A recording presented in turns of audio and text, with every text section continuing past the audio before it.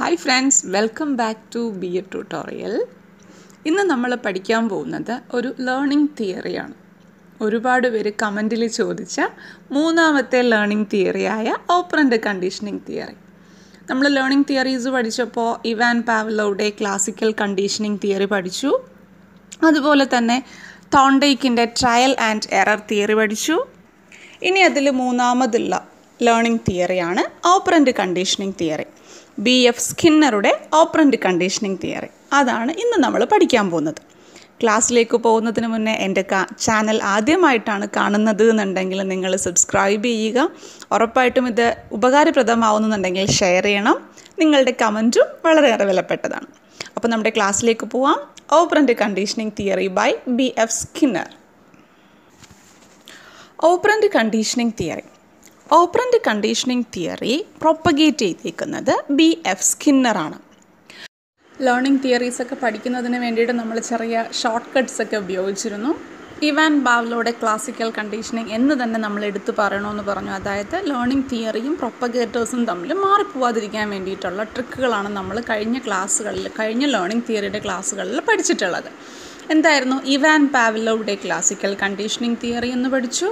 പിന്നെ trial and error theory by Thorndike എന്ന് പഠിച്ചു. നമ്മൾ തൊണ്ടയിൽ മുള്ളു കൊണ്ടാൽ തോണ്ടേക്ക് എന്നുള്ളത് വെച്ചിട്ട് നമ്മൾ ട്രയൽ ചെയ്ത് അത് പുറത്തെടുക്കാൻ വേണ്ടി നമ്മൾ ശ്രമിക്കുന്നു എന്നുള്ള ആ ഒരു അർത്ഥത്തിൽ trial and error theory Thorndike പഠിച്ചു.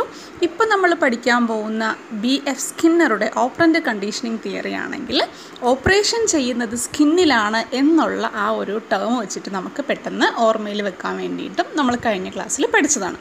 അത് വെച്ച് നമ്മൾ നോക്കുന്നു BF Skinner propagated which theory?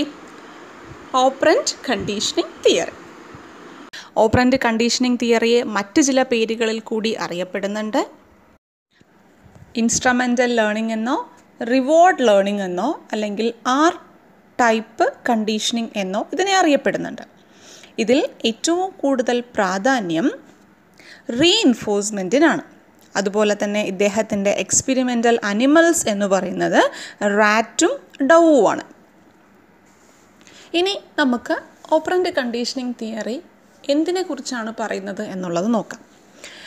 Operand conditioning is a learning theory. In this theory, learning process whereby a response is strengthened or weakened through reinforcement. Operant conditioning തിയറിക്കകത്ത് പറയുന്നത് എന്താണെന്ന് വെച്ചാൽ response ഉണ്ടാക്കിയെടുക്കുന്നതിന് റീഇൻഫോഴ്സ്മെൻറ്റിനാണ് പ്രാധാന്യം. Response strengthen ചെയ്യണമെങ്കിലും വീക്കൻഡ് ചെയ്യണമെങ്കിലും റീഇൻഫോഴ്സ്മെൻറ്റിലൂടെ മാത്രമേ സാധിക്കൂ എന്നുള്ളതാണ് BF Skinner ഇതിനകത്തൂടെ പറയുന്നത്. Reinforcement is very essential for making responses. അതായത് നമ്മൾ പഠിച്ചപ്പോൾ ഇവാൻ പാവ്ലോയുടെ ക്ലാസിക്കൽ കണ്ടീഷനിങ് നമ്മൾ പഠിച്ചതാണ്. അതിൽ നമ്മൾ എന്താ ചെയ്തത്? സ്റ്റിമുലസിലൂടെ നമ്മൾ റെസ്പോൺസ് ക്രിയേറ്റ് ചെയ്തെടുത്തു. ആർട്ടിഫിഷ്യലായിട്ടുള്ള സ്റ്റിമുലസ് കൊടുത്ത് നമ്മൾ എന്ത് ചെയ്യും? റെസ്പോൺസ് ഉണ്ടാക്കിയെടുക്കുന്നുണ്ട്. അപ്പോൾ അവിടെ സ്റ്റിമുലസിനാണ് പ്രാധാന്യം. റെസ്പോൺസ് ഉണ്ടാക്കിയെടുക്കുന്നതിൽ സ്റ്റിമുലസിനാണ് പ്രാധാന്യം. അതുകൊണ്ട് തന്നെ Ivan പാവ്ലോയുടെ classical കണ്ടീഷനിങ്ങിനകത്ത് S type theory എന്നുള്ളതാണ് അറിയപ്പെടുന്നത്, അല്ലെങ്കിൽ എസ് ടൈപ്പ് കണ്ടീഷനിങ് എന്നാണ് അറിയപ്പെടുന്നത്. എന്നാൽ ഇവിടെ വരുമ്പോൾ R ടൈപ്പ് കണ്ടീഷനിങ് എന്നാണ് ഇതിനെ അറിയപ്പെടുന്നത്. കാരണം എന്തുകൊണ്ടാണ്? BF സ്കിന്നർ പറയുന്നത് സ്റ്റിമുലസിനല്ല പ്രാധാന്യം, റീഇൻഫോഴ്സ്മെൻറ്റിനാണ്. റീഇൻഫോഴ്സ്മെൻറ്റിലൂടെ മാത്രമേ കുട്ടിയിൽ നല്ല രീതിയിലുള്ള ഒരു ലേണിംഗ് ഉണ്ടാക്കിയെടുക്കാൻ പറ്റൂ, അല്ലെങ്കിൽ ലേണിങ്ങിനനുസൃതമായിട്ടുള്ള ഒരു റെസ്പോൺസ് ഉണ്ടാക്കിയെടുക്കാൻ പറ്റൂ എന്ന് BF സ്കിന്നർ അഭിപ്രായപ്പെടുന്നു. ഇവിടെ here stimulus is not essential for response. റെസ്പോൺസിന് വേണ്ടിയിട്ട് സ്റ്റിമുലസിൻ്റെ യാതൊരു ആവശ്യവുമില്ല.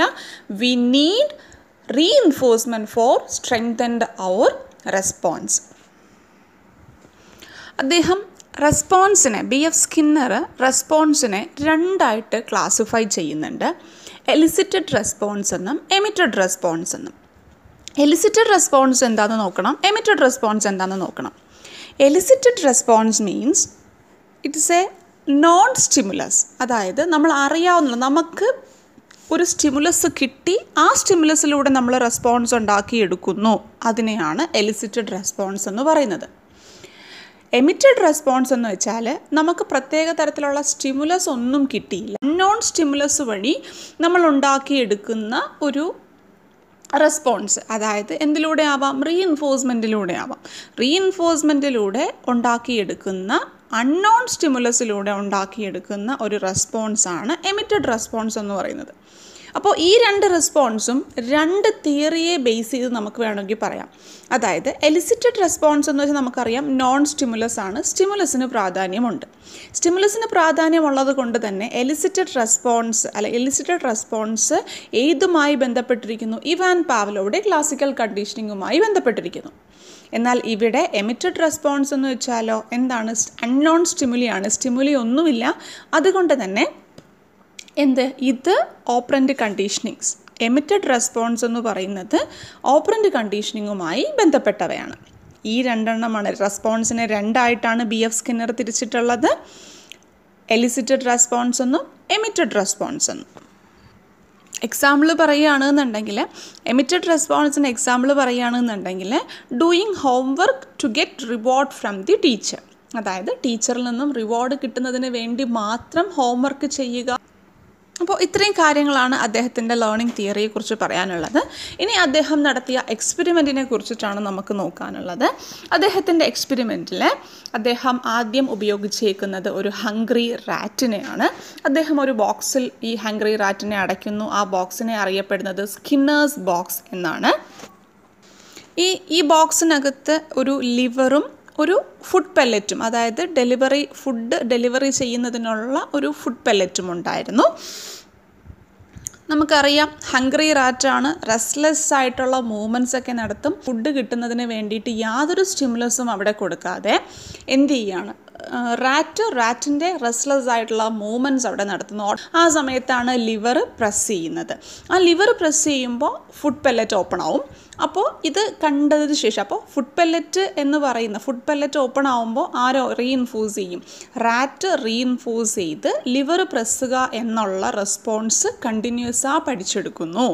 അതായത് ലിവർ പ്രസ് ചെയ്യുന്ന ആ ഒരു റെസ്പോൺസ് എന്തിനു വേണ്ടി മാത്രമാണ്? റീഇൻഫോഴ്സ്മെൻറ്റ് ഉണ്ടായത് കൊണ്ട് മാത്രമാണ് എന്നുള്ളതാണ് ഈ ഒരു എക്സ്പെരിമെൻറ്റിനകത്ത് BF സ്കിന്നർ പറയുന്നത്. ഓക്കെ, അപ്പോൾ ഇതാണ് ഫസ്റ്റ് റീസൺ എന്ന് പറയുന്നത്, pressing the liver for getting food pellet. Pressing the liver എന്ന് പറയുന്ന ആ ഒരു റെസ്പോൺസ് റീഇൻഫോഴ്സ്മെൻറ്റിലൂടെയാണ് റാറ്റ് നേടിയെടുക്കുന്നത്. ഇനി രണ്ടാമത് ഒരു എക്സ്പെരിമെൻറ്റ് കൂടി നടത്തുന്നുണ്ട്. അതൊരു പിജിയണിനെ വെച്ചിട്ടാണ്. പിജിയണിനെയും ഒരു ഹംഗ്രി പിജിയണിനെയും BF സ്കിന്നർ ഒരു ബോക്സിൽ അടയ്ക്കുന്നു. ആ ബോക്സ് നെയിം ഈ സ്കിന്നേഴ്സ് ബോക്സ് ആണ്. ഇതിൽ എന്ത് ചെയ്യുന്നു എന്നറിയാമോ? ഇതിൽ ഒരു പർട്ടിക്കുലർ ഹൈറ്റിൽ പിജിയണിന് കൊത്താൻ വേണ്ടിയിട്ട് ഒരു പോയിൻ്റ് വെച്ചിട്ടുണ്ട്. ആ ഒരു സ്പോട്ടിൽ എന്ത് ചെയ്യും? കൊത്തുമ്പോൾ മാത്രം, ആ ഒരു സ്പോട്ടിൽ കൊത്തുമ്പോൾ ഫുഡ് പെല്ലറ്റ് ഓപ്പൺ ആവും. ഇങ്ങനെയാണ്, ഈ ഒരു രീതിയിലാണ് BF സ്കിന്നർ പിജിയണിൻ്റെ എക്സ്പെരിമെൻറ്റ് ചെയ്യുന്നത്. അതായത് ഒരു പർട്ടിക്കുലർ ഹൈറ്റിൽ പിജിയൺ ഒന്ന് ഉയർന്ന് പെക്ക് ചെയ്യുമ്പോൾ, ഒന്ന് കൊത്തുമ്പോൾ താഴെ ഫുഡ് പെല്ലറ്റിനകത്ത് ഫുഡ് വീഴുന്നു. അപ്പോൾ ഇത് മുകളിൽ എന്ത് ചെയ്യും? നല്ല രീതിയിൽ ആ ഒരു റെസ്പോൺസ് ഉണ്ടാക്കിയെടുക്കുന്നത് താഴെ റീഇൻഫോഴ്സ്മെൻറ്റ്, അതായത് ഫുഡ് കിട്ടുന്നതിനുള്ള റീഇൻഫോഴ്സ്മെൻറ്റിന് വേണ്ടിയിട്ടുള്ള റെസ്പോൺസാണ് അവിടെ ചെയ്യുന്നത്. ഇതാണ് BF സ്കിന്നർ ചെയ്ത രണ്ടാമത്തെ എക്സ്പെരിമെൻറ്റ്. രണ്ടും ചെറിയ എക്സ്പെരിമെൻറ്റ്സ് ആണ്. ഈ രണ്ട് എക്സ്പെരിമെൻറ്റ്സ് ആണ് ഇതിലുള്ളത്. ഇതിനകത്ത് പറയുന്നത് റീഇൻഫോഴ്സ്മെൻറ്റിലൂടെ ലേണേഴ്സിന് നല്ല ഇമ്മീഡിയറ്റ് ആയിട്ടുള്ള റെസ്പോൺസ് ഉണ്ടാക്കിയെടുക്കാൻ കഴിയും. സ്റ്റിമുലസിനേക്കാൾ ഇമ്പോർട്ടൻ്റായി റീഇൻഫോഴ്സ്മെൻറ്റിലൂടെ നല്ല റെസ്പോൺസ് ഉണ്ടാക്കിയെടുക്കാൻ പറ്റും എന്നുള്ളതാണ് ഓപ്പറൻറ്റ് കണ്ടീഷനിങ്ങിനകത്ത് BF സ്കിന്നർ പറയുന്നത്. റീഇൻഫോഴ്സ്മെൻറ്റിനെ അദ്ദേഹം രണ്ടായിട്ട് ക്ലാസിഫൈ ചെയ്തിട്ടുണ്ട്, പോസിറ്റീവ് റീഇൻഫോഴ്സ്മെൻ്റ് എന്നും നെഗറ്റീവ് റീഇൻഫോഴ്സ്മെൻ്റ് എന്നും. നമ്മൾ പറഞ്ഞു പോസിറ്റീവ് റീഇൻഫോഴ്സ്മെൻറ്റും ഉണ്ട്, നെഗറ്റീവ് റീഇൻഫോഴ്സ്മെൻറ്റും ഉണ്ട്. ഈ രണ്ട് ടേം ഇൻട്രൊഡ്യൂസ് ചെയ്തത് BF സ്കിന്നറാണ്. പോസിറ്റീവ് റീഇൻഫോഴ്സ്മെൻ്റ് എന്ന് വെച്ചാൽ നമ്മൾ കൊടുക്കുന്ന റിവാർഡ് ആവാം. അതുകൊണ്ട് തന്നെയാണ് ഇതിനെ റിവാർഡ് ലേണിംഗ് എന്നറിയപ്പെടുന്നത്. റിവാർഡ് ആവാം, അപ്രീസിയേഷൻ ആവാം, കൺഗ്രാറ്റ്സ് ആവാം, അല്ലെങ്കിൽ എന്തെങ്കിലും ഗിഫ്റ്റ് ആവാം, ഒരു സ്മൈലാവാം. സ്മൈൽ തന്നെ ഒരു പോസിറ്റീവ് റീഇൻഫോഴ്സ്മെൻ്റ് ആണ്. അപ്പോൾ ഇത് പോസിറ്റീവായിട്ടുള്ള റീഇൻഫോഴ്സ്മെൻറ്റ് അതിനകത്ത് വരാം. നെഗറ്റീവ് എന്ന് പറയുമ്പോഴത്തേക്കും നമ്മൾ ചിലപ്പം ആങ്കർ ചെയ്യുന്നതാവാം, ചിലപ്പോൾ നമ്മൾ പണിഷ്മെൻറ്റ് കൊടുക്കുന്നതാവാം, അങ്ങനെയുള്ള നമ്മൾ വഴക്ക് പറയുന്നതാവാം. അങ്ങനെയുള്ള കാര്യങ്ങളാണ് നെഗറ്റീവ് റീഇൻഫോഴ്സ്മെൻറ്റിനകത്ത് വരുന്നത്. അപ്പോൾ ഇത്രയും കാര്യങ്ങളാണ് learning theory, operant conditioning learning തിയറിയുമായിട്ട് നമുക്ക് പഠിക്കാനുള്ളത്. വളരെ ചെറിയ ഒരു ലേണിംഗ് തിയറിയാണ്. എല്ലാവർക്കും ഇത് മനസ്സിലായി എന്ന് വിശ്വസിക്കുന്നു. ഉറപ്പായിട്ടും തുടർന്നുള്ള വീഡിയോകൾ കിട്ടണം എന്നുണ്ടെങ്കിൽ നിങ്ങളുടെ കമൻറ്റ് വളരെ വളരെ വളരെ ഇമ്പോർട്ടൻ്റ് ആണ്. ഉറപ്പായിട്ടും കമൻറ്റ് ചെയ്യുക. ഉറപ്പായിട്ടും നിങ്ങളിത് ഷെയർ ചെയ്യണം. എന്നാൽ മാത്രമേ വീണ്ടും വീണ്ടും വീഡിയോസ് ചെയ്യാനുള്ള ഒരു പ്രചോദനം എനിക്ക് കിട്ടത്തുള്ളൂ. ഓക്കെ, അപ്പോൾ ഉറപ്പായിട്ടും നെക്സ്റ്റ് വീഡിയോയുമായി കാണുന്നത് വരെ ഇറ്റ്സ് ബൈ ഫ്രം ജസ്ന.